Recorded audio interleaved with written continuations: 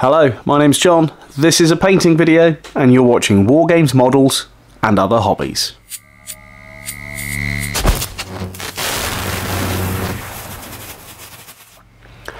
Hello and welcome back to another video. Today I'm going to start painting this little character from the Warhammer Giant kit, the Ale Guzzler Gargant kit, whichever you prefer. This is Johann Strehn. I hope I pronounced that correctly, but it's the little running guy.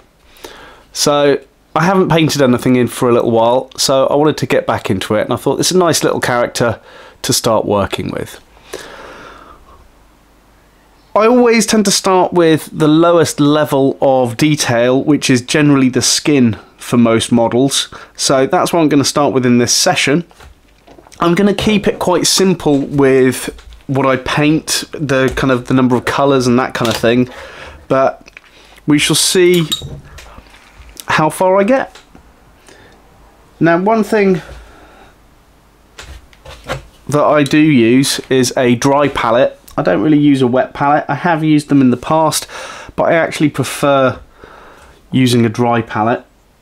Everyone has their own kind of preferences. So what I'm looking to do is just get a base colour down on the skin areas. For that I am using Kislev Flesh. I think that flesh colour is still available, but you can use pretty much whatever colour you want. It's quite warm today, so I'm hoping it dries quite quickly, but if not, I've got my little hairdryer that'll let me speed up the process. So the reason why I tend to always start with the lowest level, like the skin on a model, is I don't have to worry about being tidy. I can paint all those details without having to worry about painting within the lines.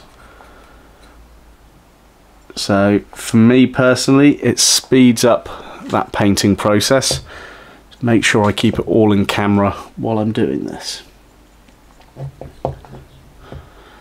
Now, this brush isn't the best quality brush, but it's okay to get the base coat on in place. This isn't one that I've recently tidied up, which was in one of my last videos. But it is getting to the time. I know I've cleaned some recently, but I'm going to have to buy a few new brushes. I'd always like to hear recommendations, so if you've got those, please drop it in the comments. Okay. So there is the first stage is done there. Now what I'm going to do is just quickly go over this with the hairdryer.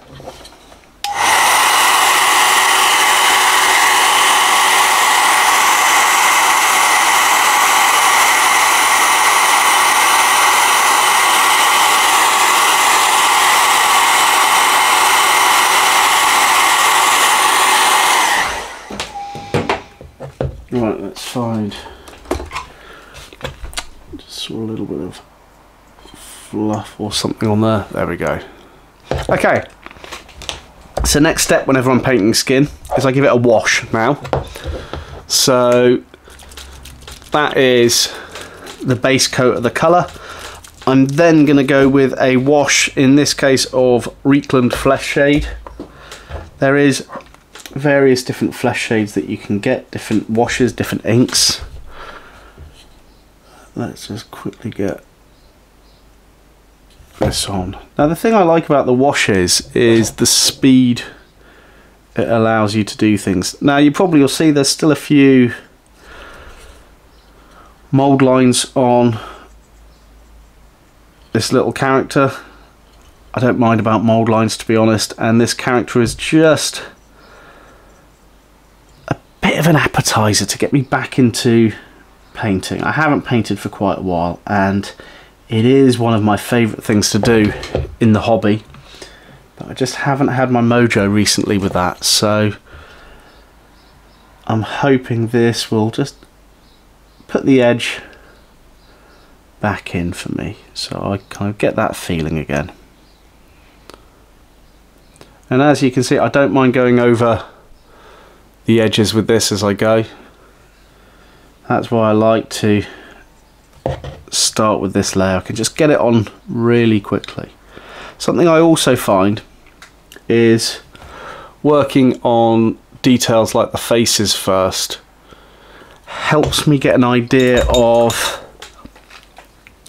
the character and maybe a bit about them, kind of in my head, their own kind of background and that kind of thing. So it helps me connect with the model, I suppose. Right, let's just give that a quick blast with the hairdryer.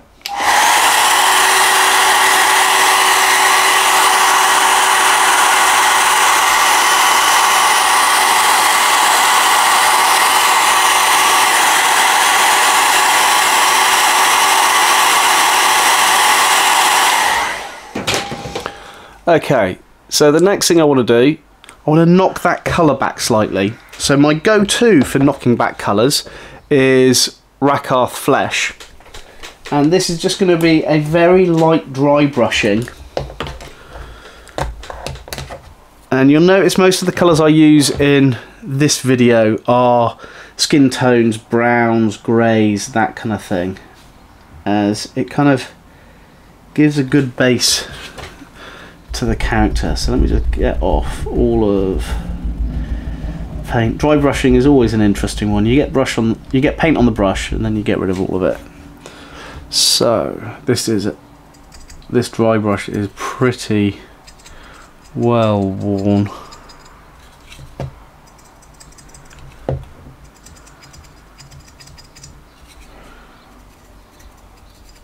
Okay, there we go. And for the basics, for the skin, that's it done. Next step, just move these paints over here. I'm going to start thinking about the detail itself.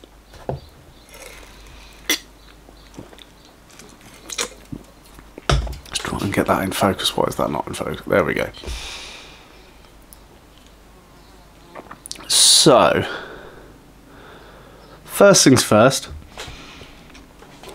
I want to get his teeth painted, as well as the eye that you see. Luckily one eye is covered by the hat, so I'm not going to have to worry too much about making sure they line up when I do the pupil. Also has a little kind of mole or wart or something on his chin. I'm going to leave that just to get picked up by the shade when I put that in. So let's start with the teeth and the eyes. So I need to find myself a nice fine brush, and I'm going to go with some Corax White. Right.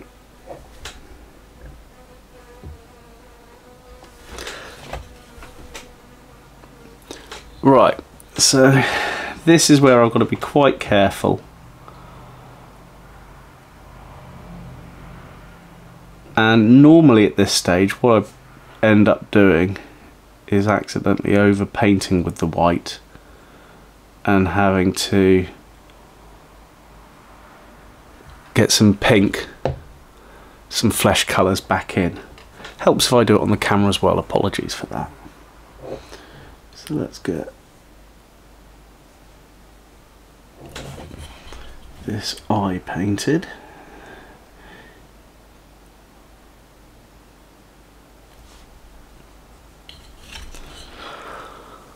Okay, so not much white needed at all for that. There we go, let's zoom in so you can see that. So the next thing I'm going to do, I'm going to get a bit of a black wash, so I'm going to use some Nuln Oil just to get the detail of the mouth and everything kind of highlighted, low lighted, whichever, and pick out a few other details, because then I may put more skin tones over the top. Now this is a method I often use for painting, of using washes and inks, as it allows me to get depth to the models quite quickly, pick out details and that kind of thing.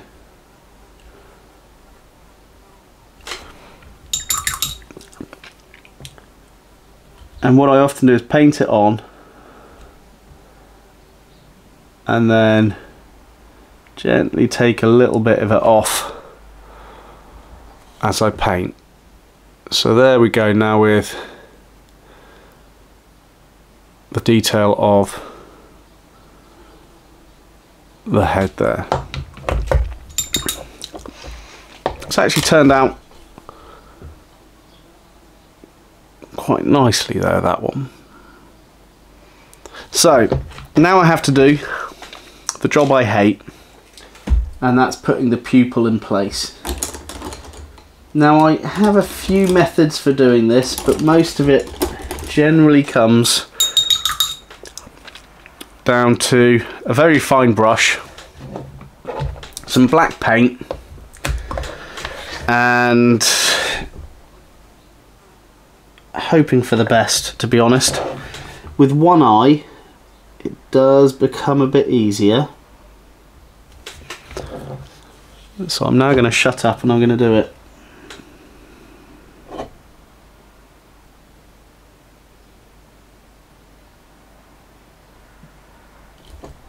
There we go.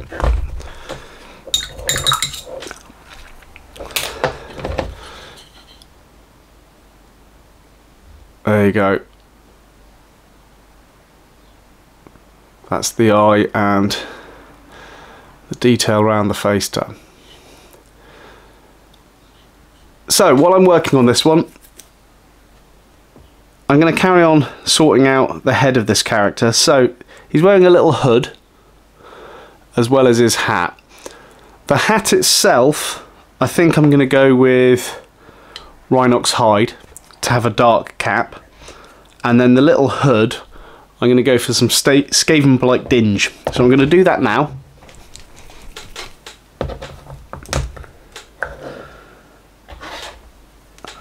And the key thing at this point is I have to start being careful about where I'm painting. Oops. And not throw my brush about. So normally I would wait a while before doing this, but I want to get the detail of the head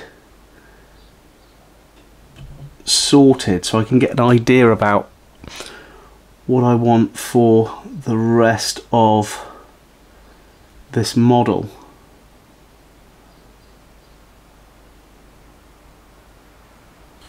And I'm only going to use the two colours, like I said, and then I'm going to use the Rakarth flesh again to highlight with a dry brush the two colours, and then I'm going to ink wash them just so I can get just a small amount of detail. I like painting for simplicity rather than overly complex kind of paint jobs. I've already annoyingly just gone over the line on his cheek, so I'm going to have to build up some skin tone again. That's okay.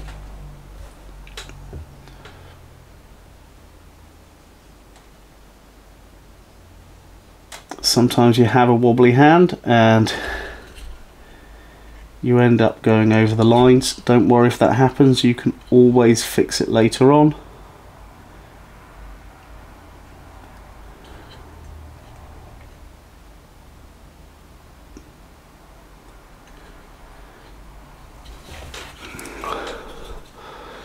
It's quite a small model to keep on camera while I'm painting, so apologies if I go off camera at all. Okay, let's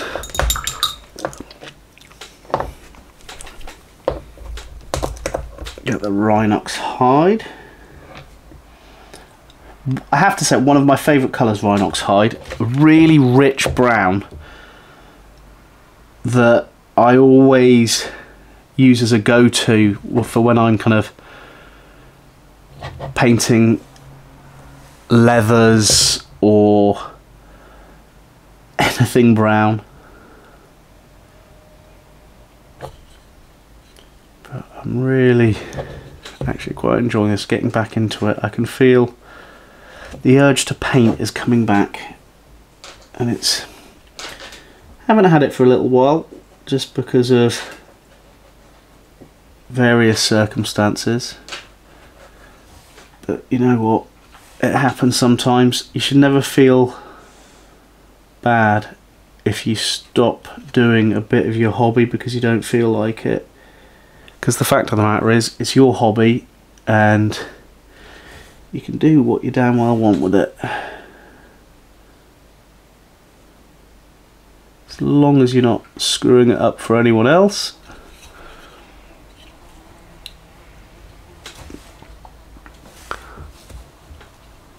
Okay, gotta be careful now that I don't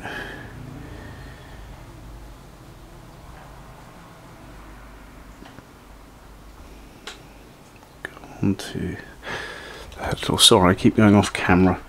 I've got to create some little marks so I know where shot is, so I'm always in frame, but still getting used to this new setup. Okay, so while that's drying, I'm just going to grab another flesh colour to tidy up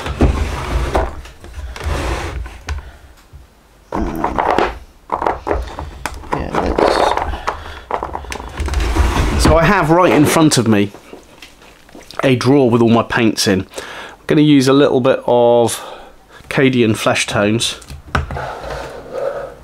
Not a lot, just a small amount.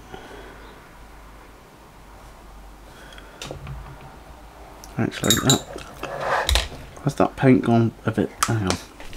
Give it a bit more of a shake. Didn't quite mix up. Let's see now. That's better. So I don't want too much. It's just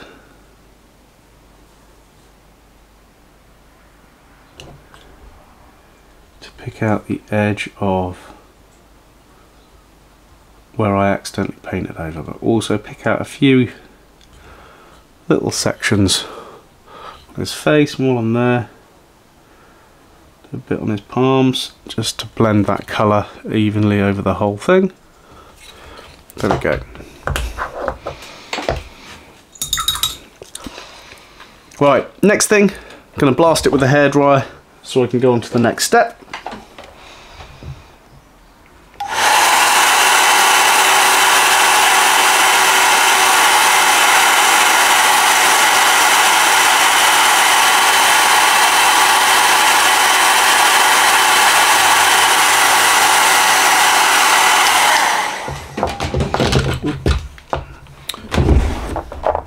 I do want...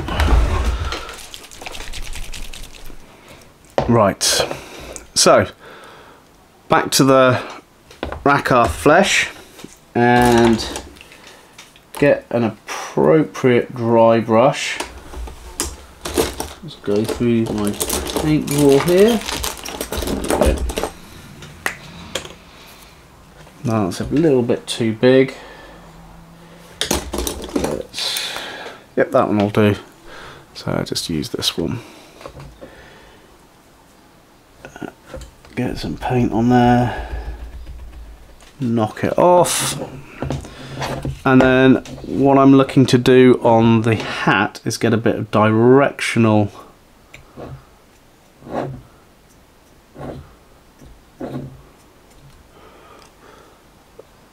detail on there, so just bringing it into the center and on the rim, and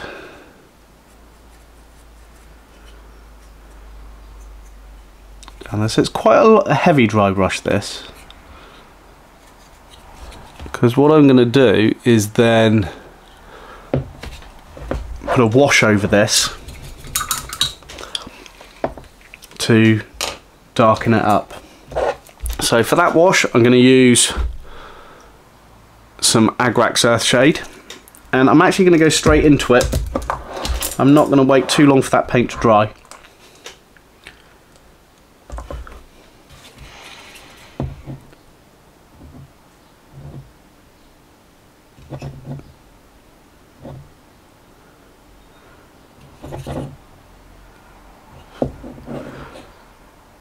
Apologies, I keep moving off camera. I'm going to have to shift my camera slightly for the next video so everything stays in shot.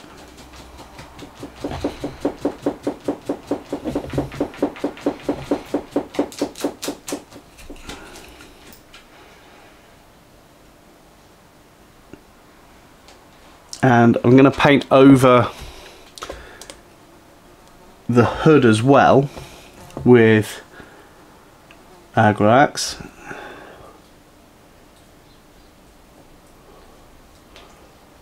To get the colour that I want.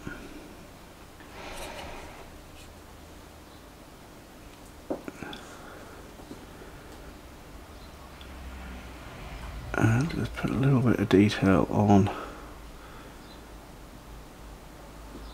the face itself. There we go. And just going to run around the hands where the sleeves join. I suppose I'll find out in the edit how much I've missed on camera, so apologies for that.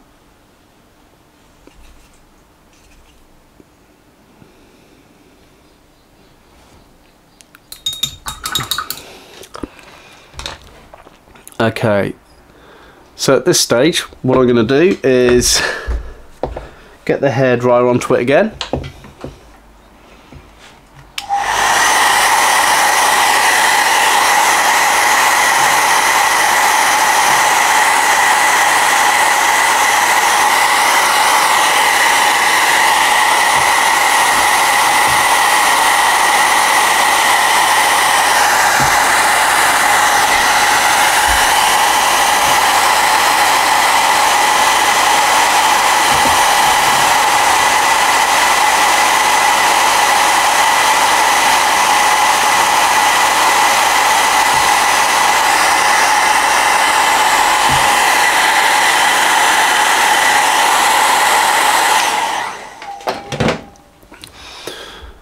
So what you'll see, there's a little bit of a glossiness to that wash layer because of the way that I forced it to dry, and also it's getting quite old and the bit of the matting agent in it isn't quite as good as it used to be. So what I am going to do now is go over all of the areas that I did with the Agrax Earthshade with Nuln Oil to knock the colour back a bit, but also get rid of a bit of that gloss. I quite like the idea of kind of darker tones and things like that. It is my style of painting, is to have those darker kind of finishes. It's my own personal preference. Everyone can choose how they do it themselves.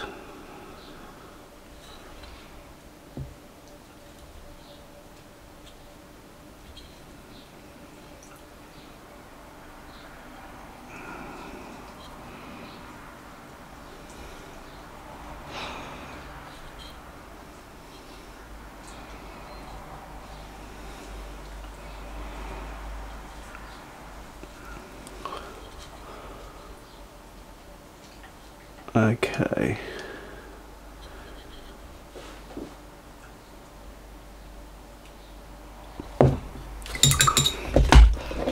Right. Let's bring this closer to camera so you can see it.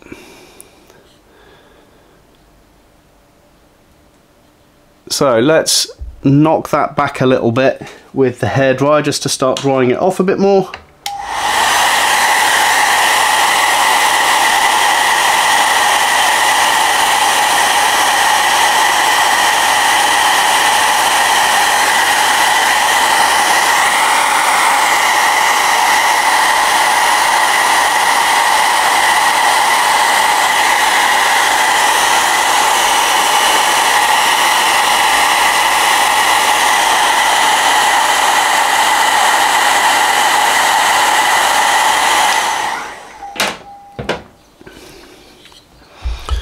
Okay, so I'm calling it for this video now.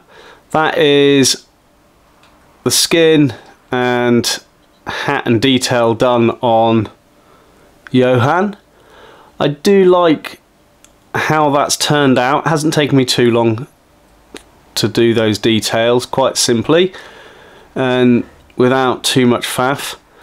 I've got to decide on the colour of his clothes. If you've got any suggestions, please drop it in the comments. I was thinking maybe a two-tone tunic and then plain leggings. The boots and the belt I'll probably do to match the hat and the hood. If you've got any suggestions about the colour schemes, please drop it in the comments. Hope you've enjoyed this video, and join me for the next one where we carry on painting Johann. But for now, thanks for tuning in. My name's John, and you've been watching War Games, Models and Other Hobbies.